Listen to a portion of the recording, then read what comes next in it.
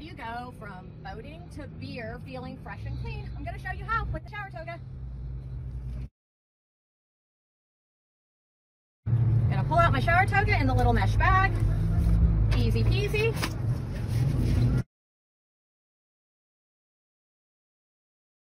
You have 2 toggles. Tighten this one at your waist. Bring it up underneath your top. Lift it over. This is your second toggle for women. You always put the toggle here and then put this one over your head and tighten it behind your neck. Okay, now I'm ready to get undressed. Reach all the way through. You have these side openings, but they have what's called a welt panel. This protects you from it gapping open. Bathing suit off. And I'm sandy and grimy from the day, so I have my badge. My little soap goes in my bucket. This has been sitting in the sun, so it's nice and warm, and this is a product that we sell on our website that turns any 2-liter bottle into your own handheld shower.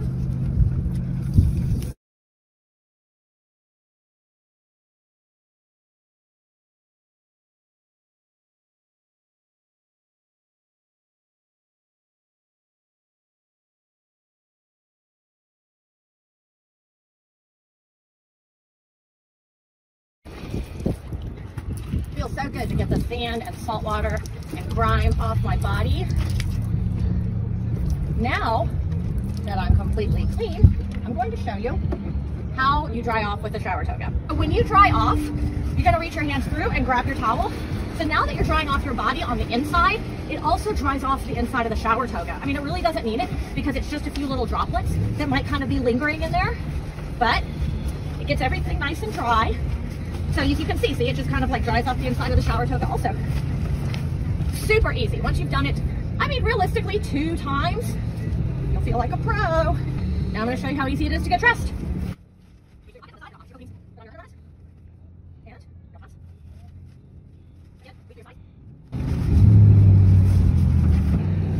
So if you have on a sports bra, whatever, you just put it on right on top of your shower toga. Take your top toggle off. Put this one. And then all you're going to do is drop your shower toga. See? Clothes are dry. And I am now clean. So now you just take your shower toga and put your dirty stuff in here. And it just turns into a bag for your dirty stuff. Now,